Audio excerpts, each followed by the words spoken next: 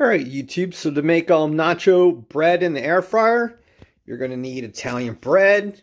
You're going to need this dip. You can find it in the United States.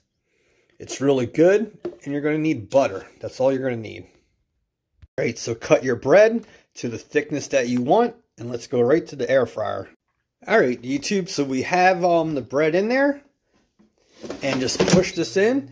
And we're going to do it for 3 minutes at 390. Usually you'll do it for 4 minutes, but since we have to add butter in the nacho, you want to do it 1 minute less.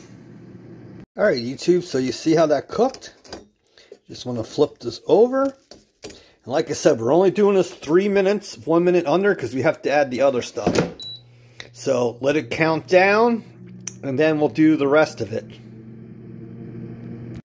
Alright, so you see that that's done. You're going to want to take butter and just butter both of these sides. You hear that crunchiness?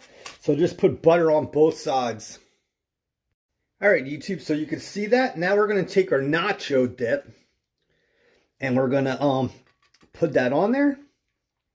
So just put it on both sides. And this will make a really good treat. Alright YouTube, so you can see that we have that in there. So you're going to want to hit air fry. 1 minute and temperature 350. Hit time and start. And it says add food, but we'll warm it up and cook it at the same time. And there you have it, YouTube. Air fryer nacho butter bread.